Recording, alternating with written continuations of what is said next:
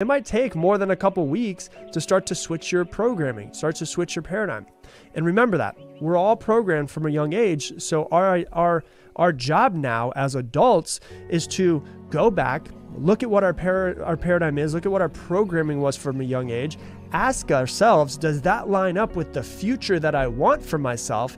And if it doesn't, then I need to consciously change it and also subconsciously change it, because it starts with my thoughts, which is my conscious mind. They're stored into my subconscious mind. That changes my vibration, which then changes what I attract to my life. That's why if I have a poverty mindset, once again, and a great business opportunity comes into my awareness, comes into my life, I will be like, no, it just doesn't feel right.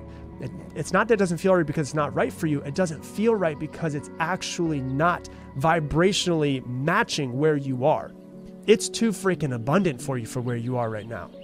So if you want something in your life, are you tuned into it?